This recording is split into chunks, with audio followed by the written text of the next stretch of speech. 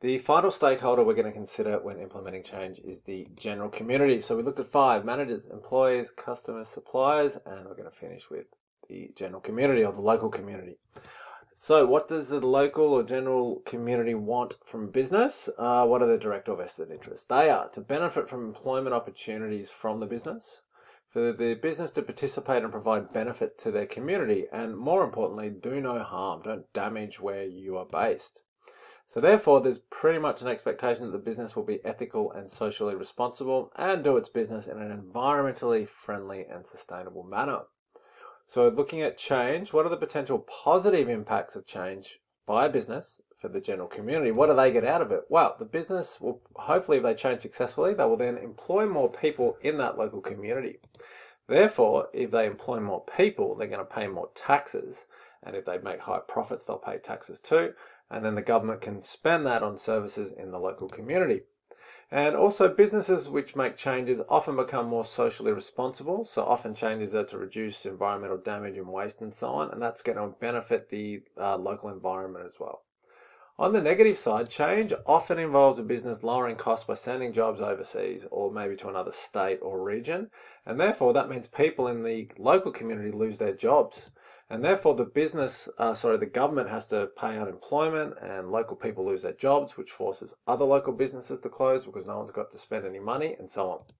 And lastly, also from not just the economics, but the government services standpoint as well, there's less taxes from all those employees in the local community. There's less money to be spent on schools and hospitals and so on. Our examples that we're looking at are the Apple Watch being changed from a smartphone on your wrist to it is now a health device, and Mary Barra at General Motors saying we are now an electric car maker, all electric by 2035.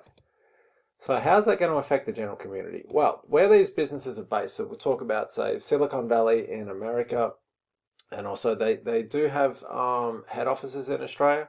So the people in those places are going to be able to develop new skills and gain jobs. So you can be comfortable if you learn the skills that these businesses now require. So you learn how to design an electric car, there's going to be a job for you at General Motors in Australia. What about with Apple? Well, particularly in Australia, those jobs designing things, they're called white collar jobs. They're the jobs that we really have to create in Australia because the blue collar manual labour jobs, they're going. Other countries can make things better, cheaper and faster, so we are losing out. So this is good because it does create more jobs of the future for us. So that's also General Motors too. Therefore, it means hopefully reduced unemployment and increased taxes. And then the Australian government, we're in COVID at the moment, so the government needs a lot of money to keep us all, the economy sort of above water. And doing this will enable Australian businesses, the Australian government to raise those taxes. What about the negatives? Well, look at Apple, for example. Those product design jobs to design the new software for the Apple Watch, new features, new apps, they can be done anywhere in the world with an internet connection.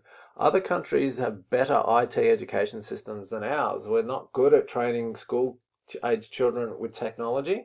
So why would Apple even bother to use Australian workers? They're probably going to take those jobs overseas, and that's going to hurt our local communities.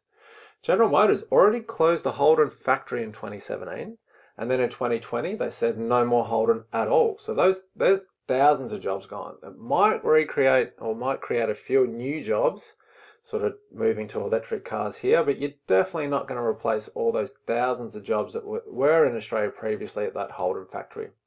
And why? Because those jobs are going to go overseas. Now, if those jobs go overseas, Australians are unemployed, and that means there's no government taxes, and the bulk of the benefits basically go somewhere else and not to Australia and our general community.